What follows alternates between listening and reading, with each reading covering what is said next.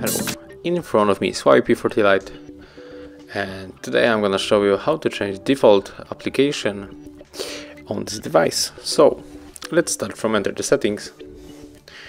Now you have to move to the apps, default apps, and for example the browser.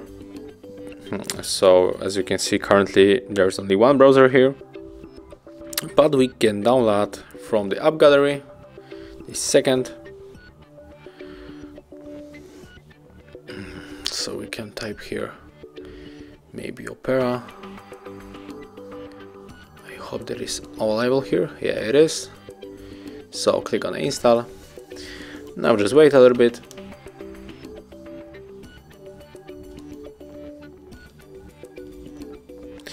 Okay, right now we have to back to the settings, and now we can choose between the default browser from the Huawei or the Opera Mini that we download from the app gallery.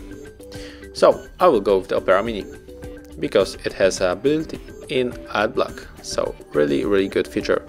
And thank you for watching. Leave thumbs ups, comments and subscriptions.